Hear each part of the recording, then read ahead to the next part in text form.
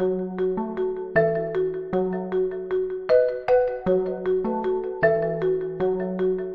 Cut tool allows you to cut model structures in a variety of ways.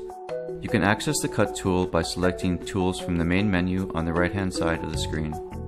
Start a cut by dragging across the structure on the model you'd like to cut. The Cut tool acts on one structure at a time. Tap Options to choose your preferred type of cut. By default, Cut Above is selected in this menu. This cuts the structure above the draw line. Cut Below cuts the structure under the draw line.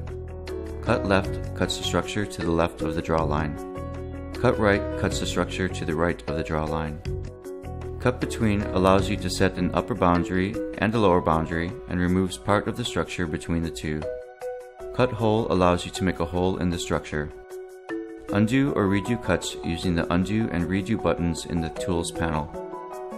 Clear All will remove all tool operations. To remove only the cuts made on the model, tap Clear Cut. To move the model, deselect the Cut tool.